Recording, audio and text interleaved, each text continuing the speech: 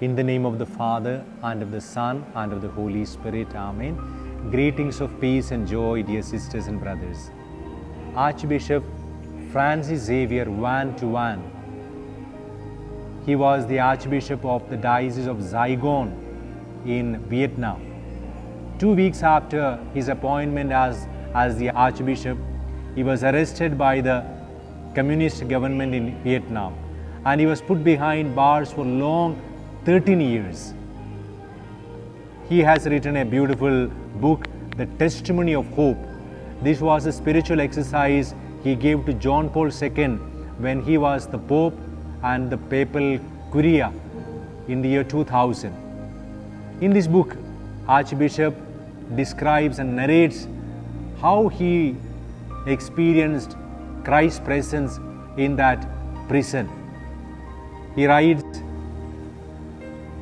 "When I was arrested in the year 1975, a tormenting question dominated my thoughts. Will I be able to celebrate the Eucharist? The thought that passed through his mind was this: will I be able to celebrate the Holy Mass in the prison?" And you see how he invented ways to celebrate what he considers as most important in his life.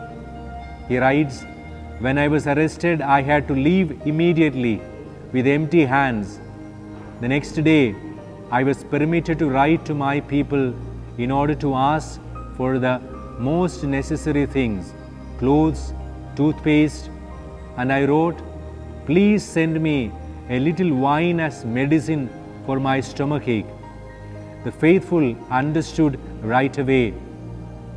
They sent me a small bottle of wine for the Holy Mass with a label that read, 'Medicine for the stomach aches.' They also sent some hose which they had hid in the flashlight for protection against the humidity. The police asked me, 'You have stomach aches?' 'Yes, here is some medicine for you.' I will never be able to express my great joy. Every day, with 3 drops of wine and a drop of water in the palm of my hand, I would celebrate the Holy Mass." Archbishop Van Tuan made his palm the chalice and the pattern. With 3 drops of wine and a drop of water, he would celebrate the Holy Mass when the lights went off with prayers that he knew by hearted. He writes, "This was my altar, this was my cathedral.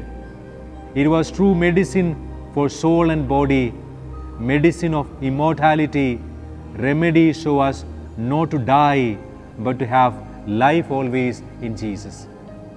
My dear sisters and brothers, here is a man who was in the jail for long 13 years, but then came out victoriously, alive, because he was receiving every day the bread of life.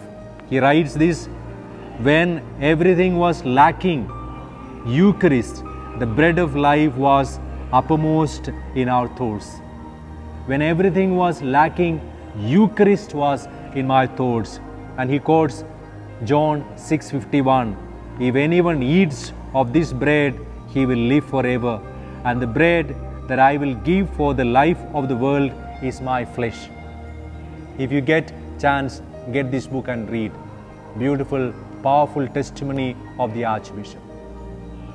With that backdrop of that courageous Archbishop Van Tuan, let's look at the first reading of the day. We have the first reading taken from the first book of Kings, chapter 19, verse 4 and the following, where we see the journey of Prophet Elijah from Mount Carmel to Mount Horeb. What is Mount Carmel? Mount Carmel was a place where Prophet Elijah took on the prophets of Baal, 450 plus prophets of Baal. He alone single-handedly took them and challenged them to say to, "If your God accept the sacrifice, let him bring down fire and consume these offerings. But then that did not happen. And when Elijah offered the sacrifice, that was consumed by fire from heaven. So he courageously stood for the faith. He took on the mighty, strong prophets of Baal. We see him as a courageous prophet there. And after that, what we see, when Queen Jezebel threatened that I am going to kill you as you slaughtered my prophets, this prophet was filled with fear. The fear gripped over him. Now he is running to save his life. That is a passage today we have. From Mount Carmel, he is running away. And as he runs away, listen what he says. He says, "It is enough now, Lord. Take away my life, for I am no better than my fathers." He is tired, he is frustrated, he is giving up. And he sleeps under a broom tree. And as he was sleeping, an angel of the Lord comes and awakes him and tells Elijah, "Eat and drink." And the angel of the Lord brings bread for him and water for him. Elijah eats and drinks and sleeps again. A second time, again, the angel wakes him up and the angel tells him, "Arise and eat, else the journey will be too great for you." And he arose and ate and drank and walked in the strength of that food 40 days and 40 nights to Horeb, the mount of God. My dear sisters and brothers, God provided for the Israelites on their journey from the slavery to the promised land manna, so that they may have the physical nourishment to reach the promised land. When Elijah was fleeing from Queen Jezebel, from Mount Carmel, as he was running to Mount Horeb, the Lord provided him with the food. Listen, the angel says, "Eat and drink," because you have a long journey to go. And with the strength of that bread that he ate, he traveled the long journey. He walked the strength of 40 nights and 40 days to reach Mount Horeb, the mountain of God. The Lord strengthened him with the bread he gave. So we have two backdrops to consider today's gospel. Backdrop of Archbishop Francis van Tuan, who celebrated the Holy Eucharist in the jail, keeping the host and the wine in his hand. We have the backdrop of Prophet Elijah, who was fed by the angel with the bread and water. Now let us come to the Holy Gospel. As we know, we are continuing the journey through John chapter 6. John chapter 6 is all about Jesus teaching the Eucharist. Today we reflect from John chapter 6 verse 41 to 51. I read a few verses from the today's Gospel. Verse 49, John chapter 6 verse 49. "Your fathers ate the manna in the wilderness, and they died. This is the bread which comes down from heaven, that a man may eat of it and not die." Lord once again takes them back to the manna which the Old Testament people ate. Though manna was a wondrous bread the Lord gave, but they died. Manna could not give eternal life. Now the Lord says, "I am the bread of life who came down from heaven." And what is the difference between manna and the bread of life? If you eat of this bread of life, you will not die eternally, or you will have eternal life. You will have eternal life. The Lord is making a promise there. Your fathers ate the bread, manna, for the physical nourishment. I have come as food for your souls, that your souls may not die but will have eternal life. He goes on to say, "I am the living bread which came down from heaven. If anyone eats of this bread, he will live forever. The bread which I shall give for the life of the world is my flesh."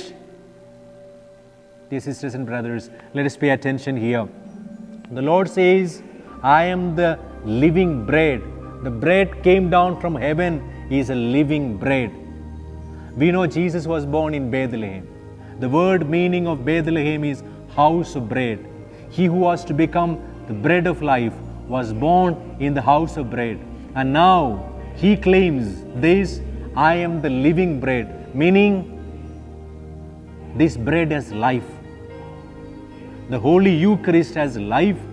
Whenever we come to the Eucharist, when we sit before Eucharistic adoration, when we receive the Holy Eucharist on our tongues, on our hands, we are receiving Christ Himself, Jesus alive.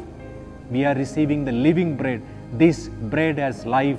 Therefore, Eucharist is not a thing, my sisters and brothers. He is a person. The person of Jesus who came down to this earth, who was born Son of Mary, is there when we receive Him in the Eucharist. So He makes that claim, I am the living bread which came down from heaven. If anyone eats of this bread, he will live forever. That is life, eternity with the Lord. We will live for eternity with the Lord when we receive the Lord. And the bread which I shall give for the life of the world is my flesh. My flesh I give you as your food. At the Last Supper, Jesus took the bread in His hand and said, this is my body broken for you. He gives His body as our food, His blood as our drink. How to apply this passage to our life? We said about Archbishop Francis Van Tuan, the nourishment he had for the long years of his imprisonment, he says, was Eucharist. Jesus in the Eucharist. On the journey to Mount Horeb, God fed Elijah with the bread. That bread is a prefiguration of the Holy Eucharist. That bread is a prefiguration of the Holy Eucharist. Now, when Jesus in the fullness of time makes that claim, I am the living bread. Every time we come with the Holy Mass, let us have this awareness. As the Mother Church teaches us, Holy Eucharist is the source and summit of Christian life. We are also in a journey from Mount Carmel to Mount Horeb. Mount Carmel represents our strength, our anointing, our faith. There are times we are full of life and energy, grace and anointing. But there are times we feel like Elijah, tired, frustrated, no energy, no drive, no motivation. There, Eucharist comes as a medicine for our souls. Another word for Eucharist is viaticum. Viaticum means the food for the journey. Eucharist is always the food for the journey. When I receive Holy Eucharist, I am nourished. My soul is nourished. If my soul is nourished, my body and mind will draw strength from the soul. Dear sisters and brothers, let us make one decision that I am going to participate in the Holy Eucharist with devotion, with faith, with love, because that is a place Jesus is feeding me with His body and blood. Let us have that reverence to receive the living bread, which is the flesh of Jesus. Amen. God bless you. Dear friends, Divine Spark YouTube channel is the humble effort of Satyagiri Dominican Retreat House to preach and teach God's Word far and wide. If you are watching this channel and if you have been blessed by this channel, we request you to share the good news with others by sharing our YouTube videos, our Sunday sharing with your friends, with your family, in your parish, in your friend circle. God bless you.